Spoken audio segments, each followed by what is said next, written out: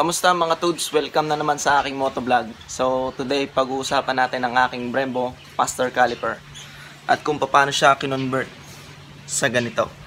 Papakita ko sa inyo kung paano siya nilagay. And napalitan ko na din pala yung na loose thread nung nakaraan. So yan, okay na siya, hindi na tumatagas ang langis. And nagpa-install ako ng bagong master caliper para parehas na sila. So ayan. Mga Tuds, kung nagustuhan nyo ang aking mga video, huwag kalimutang mag-like, share, and subscribe sa ating YouTube channel. So una, syempre tinanggal muna yung lumang caliper. Mga Tuds, iba-ibang bracket yung nakalagay sa BREMBO Caliper. May pang Raider, may pang Wave 125. So itong akin, so galing siya sa Wave 125. Pero ang gagamitin naming bracket ay yung sa akin pa din. So bali ikakat na lang yon ng mekaniko. Siya na bahala kung paano. Bago pa naman yung brake master, kaya siguro magbi-bleed na lang kami dito ang magiging major problem. Pero yung pagkakat o pagtatabas ng bracket is madali na lang. Kasi wala naman siyang yung kailangan yung naka-center, 'di ba? Minsan yung sa mga stock na caliper, pag halimbawa hindi tama yung alignment, kapit na. Iba dito sa brake master na BREMBO brake master kasi 4 piston siya. So kahit mapatagilid yung wheel balance natin, okay lang siya, hindi siya kumakapit. And kung mapapansin nyo, same lang siya din sa mga ginagamit sa big bike. Expected na siya ay malakas magpreno since ako ay naka big disc brake. Di ba mas malakas ang preno kapag naka disc brake, naka big disc.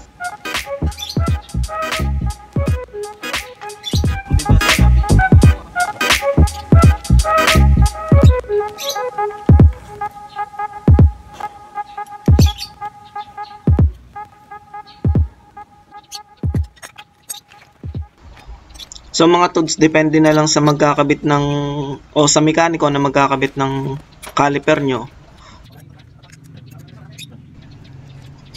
So panoodin nyo na lang mga Tuds ang bawat step kung paano ginawa ang aking conversion.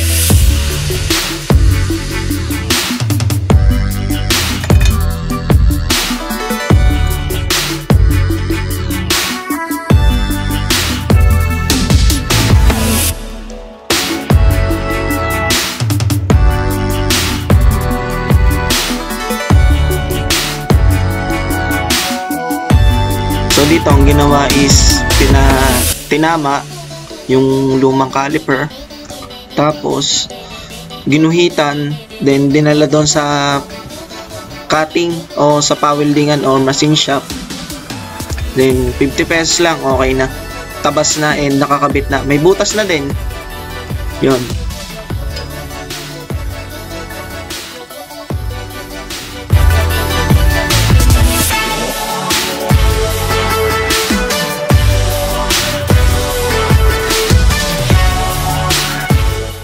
Buo naman ang flowel lang. Ang babala o wala.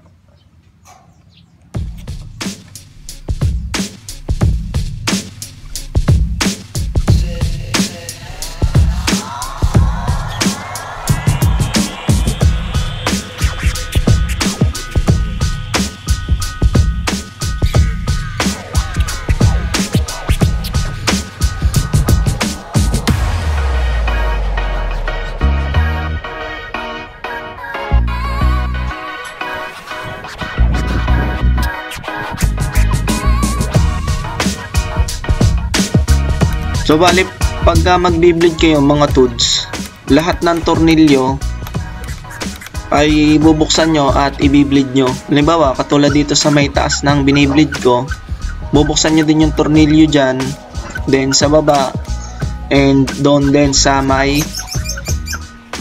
tornilyo mismo ng brake caliper.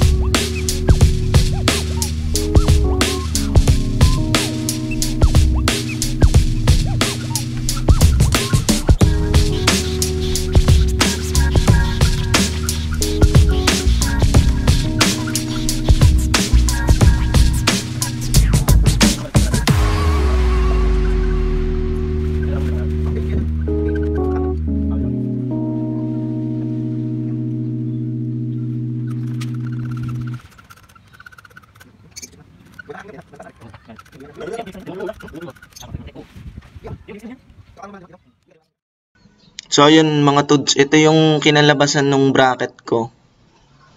Yan, may tornilyo na din. Okay na lahat. Ikakabit na lang ano. So yan, panoodin nyo yung mga susunod na gagawin. What we do here is go back.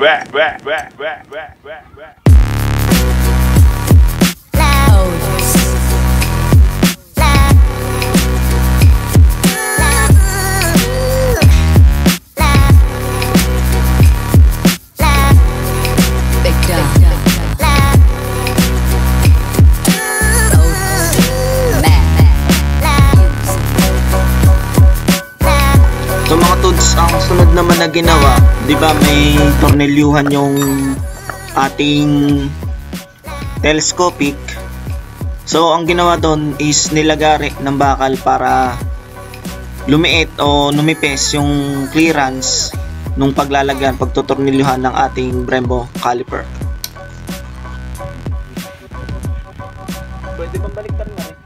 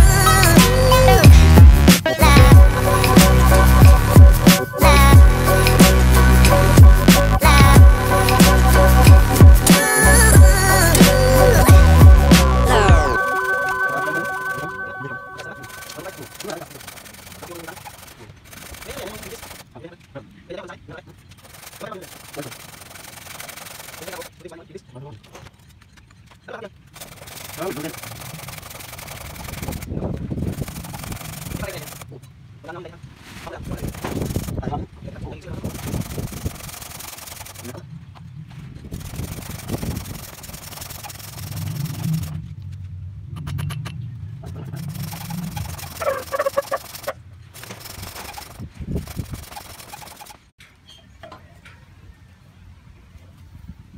talaga sumama.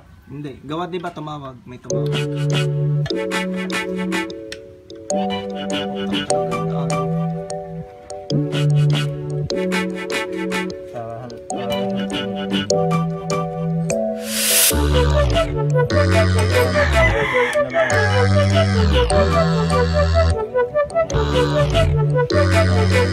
Kain ba lahat? Kain.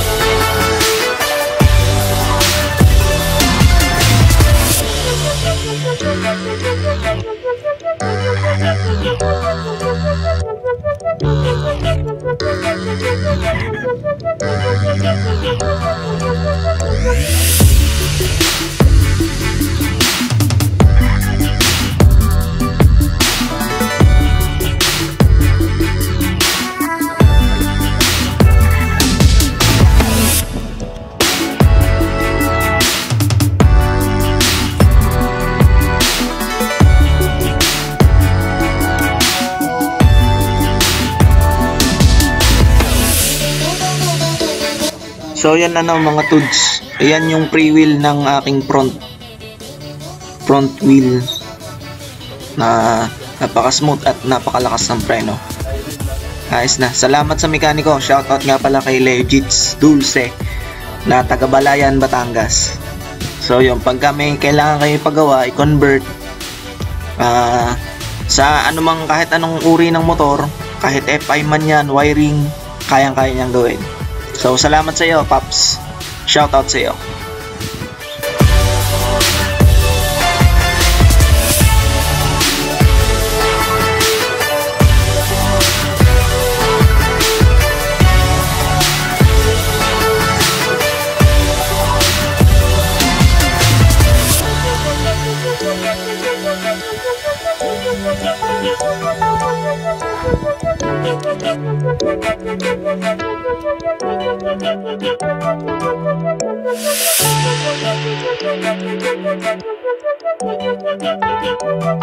Mga Tuds, salamat sa panonood at huwag kalimutang mag-like, share, and subscribe sa ating YouTube channel. Ridesafe, peace out!